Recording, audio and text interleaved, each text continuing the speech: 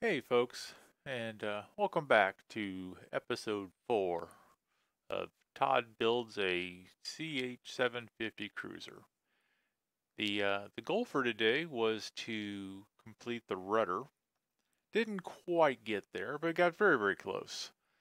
So the day started off with cleaning up a lot of the rudder skeleton components and getting them ready to prime, which is what I'm doing in this part of the video here, going in and out, taking parts outside to paint or to prime, I should say.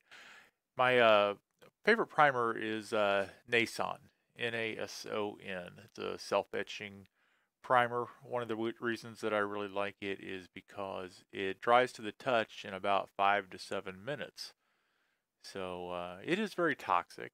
It's nothing that you want to spray, inside your workshop.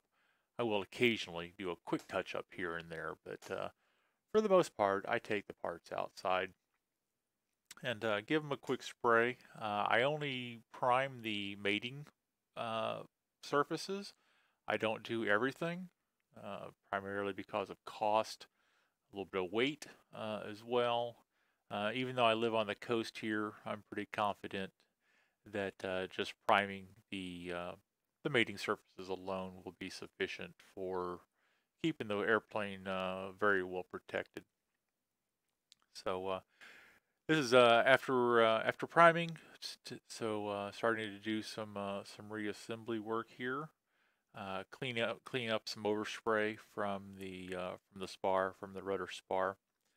And if you notice here, I'm putting the um, hinge on first. This turns out to be a problem. I did it this way thinking that, well, without the ribs in the way, I'd have a lot easier time uh, cleaning up overspray from priming, but that you can't do it that way. There's just not enough room between the ribs and the hinge to do the hinge first. The ribs have to be completely riveted to the rudder spar first. So here I'm drilling it out. All those rivets that went into that hinge, all those A5 rivets, the whole row had to be drilled out. In the end, it really wasn't that big of a deal. I guess I could judge by this video how long it took. Probably about 30 or 45 minutes is probably all it truly cost me. But kind of sucks having to drill out, I don't know, 25, 30 rivets just so that you can put three, three in the ribs. But hey, live and learn. And here you can see my buddy Tom. He came over to help out as well. He started learning to fly back in the 60s, and he did solo, but he never got his pilot's license, so he is thinking about getting back into it now. And he's recently joined our local Oak Island EIA chapter. And so he's never been around airplane construction before, so I'm teaching him a little bit here about, well, the finer points, I guess, of deburring. And we're prepping the skin here for priming. He helped out a lot. He was actually a big help today. So we got this basically all primed and ready now.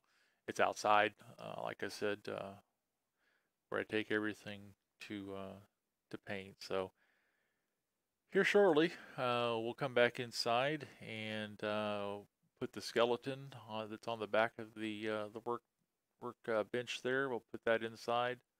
While the skin was drying, we did go ahead and start on the tip rib, the plastic, as well as the tip rib for the rudder. Go ahead and drilling out those 10 pilot holes and then opening them up to A4s. So that helped fill some time while the skin was drying, and now the skin is dry. And so teaching him now about as far as clecoing from from the center out and from the trailing edge forward. He was a big help for this.